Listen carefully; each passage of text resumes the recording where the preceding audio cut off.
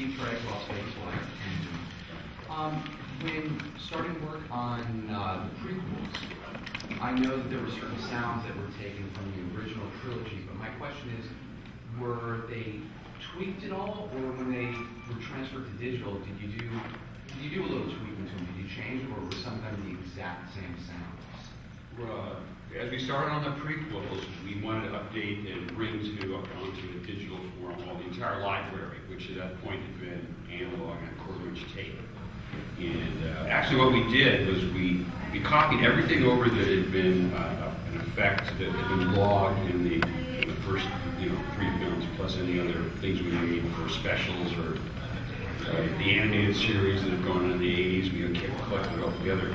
One thing we did do was go back to a set of tapes even earlier.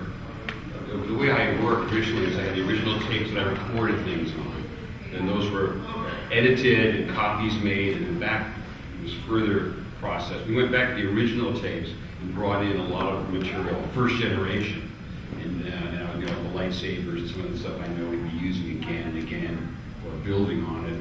I went back to the earliest source possible. So you kind of remixed them? There was some of it was a little remixed, yeah. I mean, most of it were just individual elements, that made things up, like the blasters. There might have been a lot of that was done on 2-track tapes, so there was 2 sounds on 2 tracks. I mixed them together. We brought those both in digitally and then remixed it or transferred it the way it was.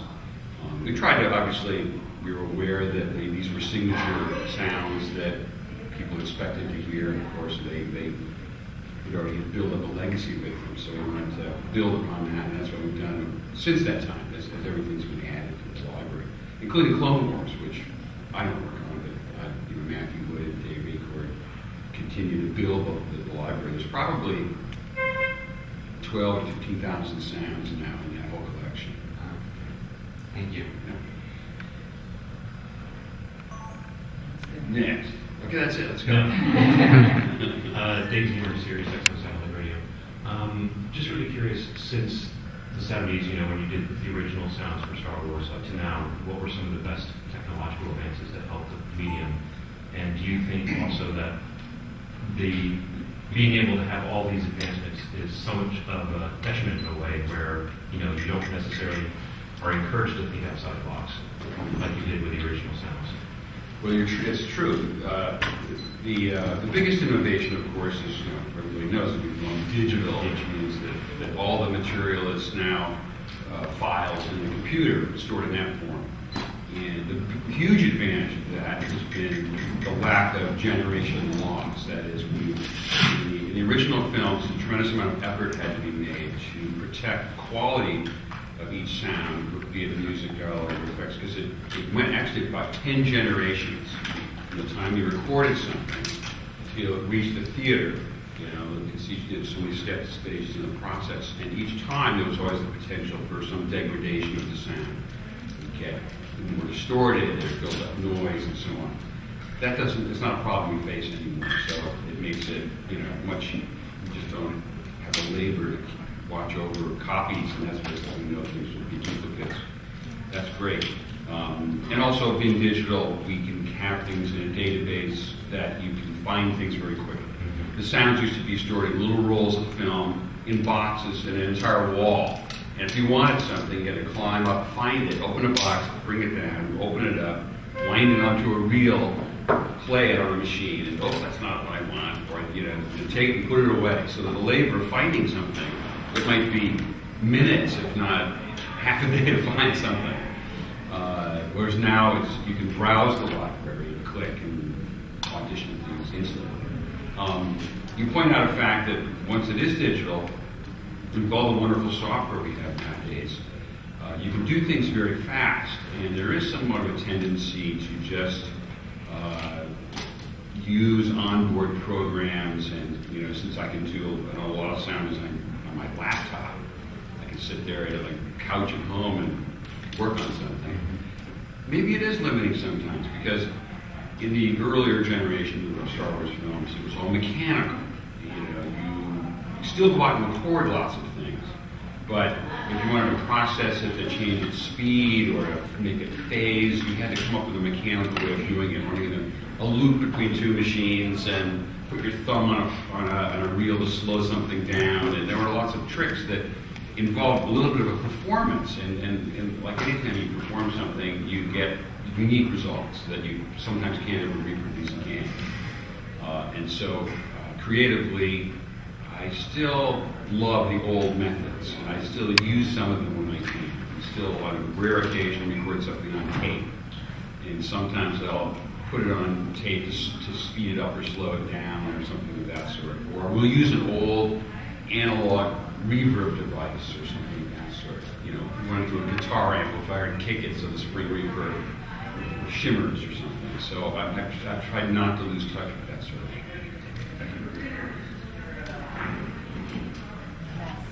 Yes. Older, in Hollywood, talking about the creative process and what you experiment with things. How long does that process typically take? Or is there a typical time frame?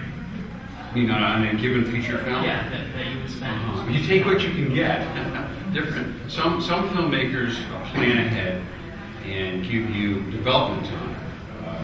George always had the vision of putting on a sound designer long before the picture started shooting. So it sounds, once you had a script or you had artwork that could be inspiring, one person, myself, could begin thinking and collecting and building sounds up. So, and then as the film's being edited, we would put sounds in as an experiment to see what we liked and didn't like. So there was an ongoing process. So usually I had, a year, let's say, of development of something before the rest of the crew came on, and there was sort of a rush to now, complete the editing, sound editing in a normal way. So I was given generous amounts of time.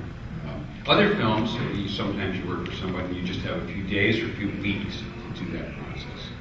It's not typical for Hollywood producers to hire someone long-term now before they want to, before they have to, because it's expensive. And it's not really a habit for most of them. So it varies, but sometimes very quick things are done.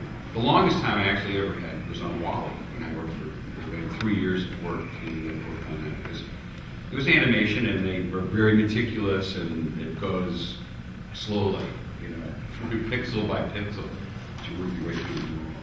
But it's a good process. Yes? Okay? I was really just also curious, what is it like for you when it comes to the final mix when you're battling, say, the composer who wants to get his music up, especially when it comes to Star Wars, John Williams' scores are so iconic, but yet the sounds you created are also so iconic. What's the battle like when it comes to actually battling the icons? Yes. Well, you say battle, I guess it is in some way. It's not that we're battling personally. Yes. Yes, as always, even going back to the first Star Wars film, the relationship of music and sound effects has always been a tremendous amount of work to work that out, because they both share the same soundtrack in the end, and they both have a significant effect on what you feel about the movie. And I love movie music. There is give and take.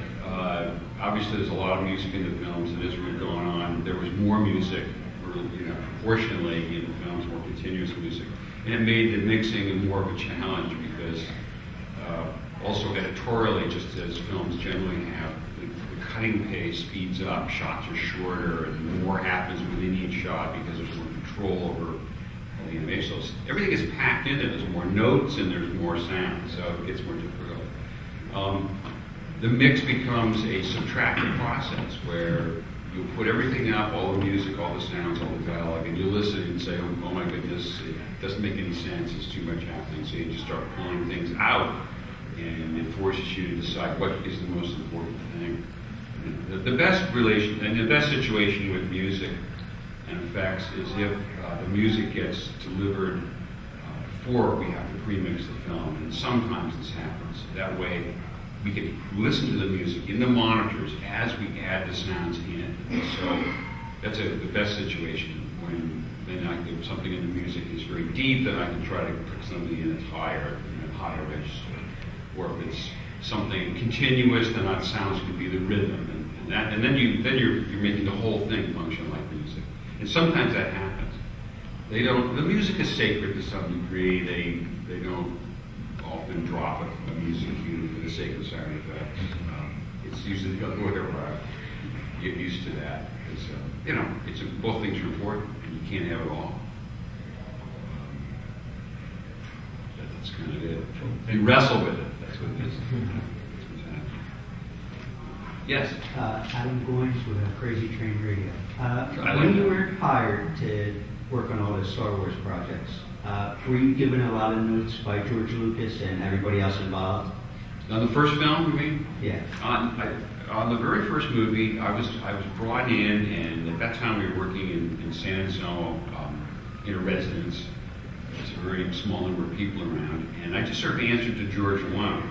I was down in the basement in what later became his house, and he would wander down, and I would play things for him, and we'd discuss it. He might pick something if I had 3 or 4 choices, and he would give me direction that way. But there wasn't any other people giving me notes. It was a one-on-one process for a number of months as I labored to create, R2 and lightsabers and so on. And I would cut the sounds and put them in, and we do a temporary mix of a scene as the editors finished with the first version of a scene, the Jawas or something of that sort. And then we play it in the theater with sound that I put in, sketchy sound.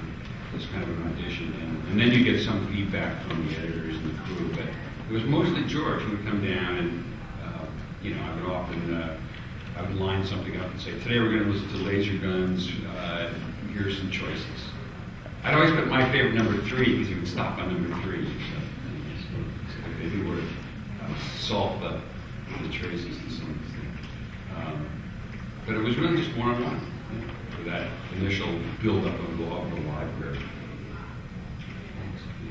Yes? Well, as a follow-up to that, is there a memory that you have, and Scott from you about me who do memories, so I'm curious about your memory of when in that process you're like, well, this is going to be, you had a lot of freedom to work with him, but is there a point where you have a memory that this is going to be something special? Well, it was something special to me. It was more or less my first job on a big feature film, and I thought, gee, this is great. I actually have a job, and I loved adventure movies and science fiction, and here I was on something that was right up my alley. I felt like I had been trained to do this movie, here I was.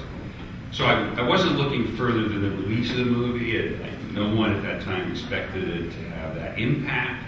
We thought maybe we would please the science fiction crowd that goes to movies, the people that went to see, Logan's Run or Planet of the Apes or this sort of thing. It wasn't looked upon as I didn't see it as a global phenomenon in any way. I was just happy to have work, and it was a stimulating, fun movie because it just was enjoyable to watch it every day and see it develop. And as sounds got put in, and we would screen first a few scenes, and then we'd attach more scenes together, and you began to see the story. I remember the first time that we ran almost the whole picture at one time for ourselves. When it got to the point where they're rescuing the princess from the detention cell, it got so exciting I could just feel goosebumps, like this is really a great movie, this is fun. But I was thinking just more or less the impact on myself, and I could tell the crew was excited, 5 or 6 people in the room. So it began, there were clues that this was going to be entertaining in a big way, and got more excited. I got kind of a follow-up to that original question about the original tapes. Did any of them start to deteriorate, and do you do a process of, I know some people will film, I guess, bake it? Yeah, right. Did you have to do that, or did you lose anything in the process over the years? Yes, a lot of the quarter-inch magnetic tapes, they changed the chemistry of the base of those tapes around 1981, 1982. So there's the tapes prior to that, from film and Empire, are in perfectly good shape. They were a different chemistry. 3M didn't change the formula, and they still played well. The tapes for Return of the Jedi were in bad shape, and they were shedding. As he mentioned, you can take those rolls of tape and carefully put them in a warm. I put them in an oven. You learn not to put them in the oven and turn the heat on because it melts the plastic reels. But what you do is I put it in an oven with just a light bulb on them and an extension cord and leave it overnight, and it warms up the oven. It doesn't get any hotter than like 110 degrees or something. And that's enough to restabilize the material. You can take those tapes, and for about a month or so, you can play them and they're fine. And we can still save all the tapes. So those are archived? Yeah, they're still moved into the archive after we've copied them. I don't want to throw anything away. I've tried not to lose anything. Because they can still be retrieved again. They're not unplayable. They just are sticky and they get gummed up in the machines and you have to clean them frequently. And that problem is faced any sound people with any tapes in that era, the 80s, were really bad. I have tapes that go back to the 1950s when I was a kid, and they still play fine. It's just interesting. It's strictly a chemical problem. Yeah. Yes. Jesse Arnsworth, sci-fi-for-me.com. Would you say it's more difficult to create the organic sounds, like for the creatures and stuff, than it is to create like mechanical noises and things like that? Yes. The hardest thing for me is always to create creature voices, because you're trying to really create an illusion for the audience. We're all experts at interpreting dialogue or interpreting how it sounds, vocal expressions and what they mean, and so everybody's very sensitive and critical to that. So when you're trying to create a robot voice or some other alien character, an Ewok, a Jaw, or a Geonosian, you know that there'll be a critical ear put to it by the audience. And so it is hard. They always take more time. Of course, I'm always trying to come up with a new kind of alien voice, and they're hard to come by. I find it. You just can't invent 5 new ones, every week, because it's a tough proposition. Because what you're always trying to do is mask maybe the human voice in some way, where you still get the emotions and the expression of it, but it seems to be coming from a completely alien thing or a robot or something. And of course, I try to make new things, and it becomes more challenging to find a new way of doing it each time. So those are hard to do.